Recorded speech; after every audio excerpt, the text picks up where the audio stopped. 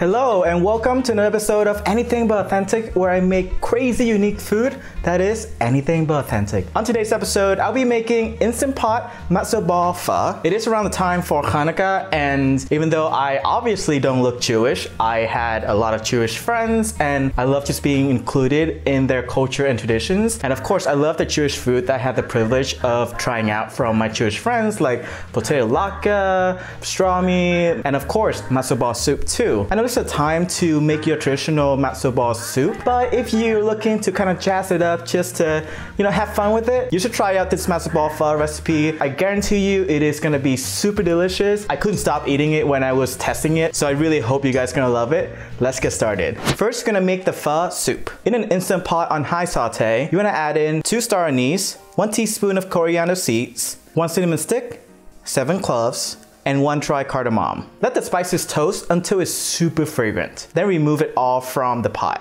Then you want to add around 2 teaspoons of vegetable oil, along with 1.5 onions that is sliced in half, 1 shallot, and a couple slices of ginger. You want to place these aromatics with the large size down and let it char for around 4 to 5 minutes. Afterward, you want to add in around 1 cup of water first and deglaze the pan. Then add in another 4 cups of water along with around 1 pound of chicken wings. Let it come to a boil and make sure to remove any scum that you see floating on top. This should take around 10 to 15 minutes. Afterward, you want to add in another 5 cups of water along with the toasted spices. Then you want to close the lid and turn the venting knob into a sealing position and cook on high pressure for around 1 hour. Then you want to let it naturally release for around 30 minutes. After the broth is done, you want to remove all the solids and reserve around 3 tablespoons of the broth. And then we'll move on to making the matzo ball. Now let's make the matzo ball. In a medium or large bowl, you want to add in around 3 eggs and whisk until there's no streaks remain. Then you want to add a 1/4 cup of vegetable oil, 1 teaspoon of chopped basil, 1 teaspoon of chopped sawtooth herb, 3 tablespoons of pho stock, 1 teaspoon of salt, a 1/4 teaspoon of black pepper, and 1/2 teaspoon of sugar. In case you don't know, this is the sawtooth herb. If you can't find this at your local supermarket, then you just want to add another teaspoon of the Thai basil leaves. If you can't find the Thai basil leaf, I think you can substitute it with Italian basil, but I'm gonna be real, it's not gonna taste the same. So if you can, try your best to find at least some Thai basil leaves. Whisk until everything is well combined. Then you wanna add in around 3/4 cup of matzo meal. Combine it until everything is well blended. Then you wanna cover it and let it rest for around 40 minutes. After 40 minutes, you wanna take the cover off and then you can start rolling the matzo meal mixture into matzo balls. Then let's cook the matzo balls. Bring the Instant Pot with the pho broth back and put it on saute on high. Then you want to place all the matzo balls in, along with around 2 or 3 chicken thighs. And then you want to place the saute back to low and let it simmer for around 30 minutes. After 30 minutes, take out the chicken thighs and let it cool down. Then you want to add in a couple of green onion heads, along with 2 teaspoons of sugar, 2 teaspoons of chicken bouillon powder, and 2 teaspoons of fish sauce. Then you want to let it simmer for another 10 minutes. While you wait for the matzo ball to finish, you can go ahead and shred the chicken thigh with 2 forks.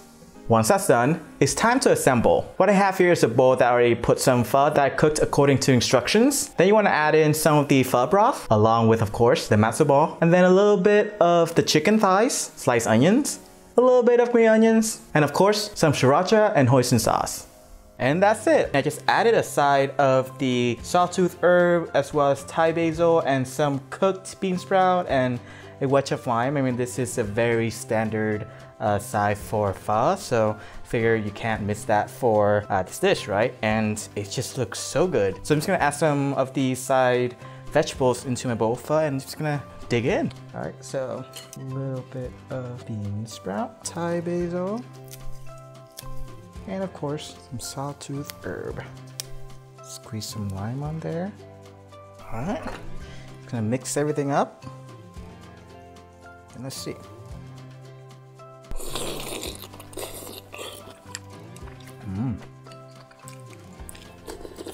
This is so good.